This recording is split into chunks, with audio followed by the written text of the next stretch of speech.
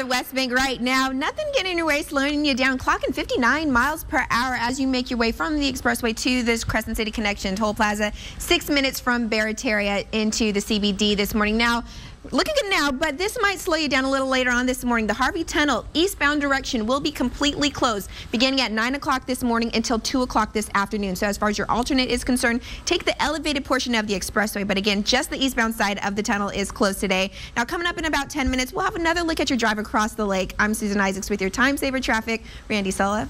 And Susan, before we let you go, everybody at home, we want to welcome Susan to the WDSU News team. Now, hers may be a new face for some of you at home, but a familiar one to a lot of others. Yeah, Susan will be with us every day here, every morning on WDSU News this morning, so make sure you join us. And Susan, we are very happy to have you here. Oh, I love it. Thank you, guys. I feel so welcomed here on the morning and team. right at home, hopefully. Yeah, everyone's been so nice. Thanks. Fabulous. And continuing in the world of no sleep. Yes.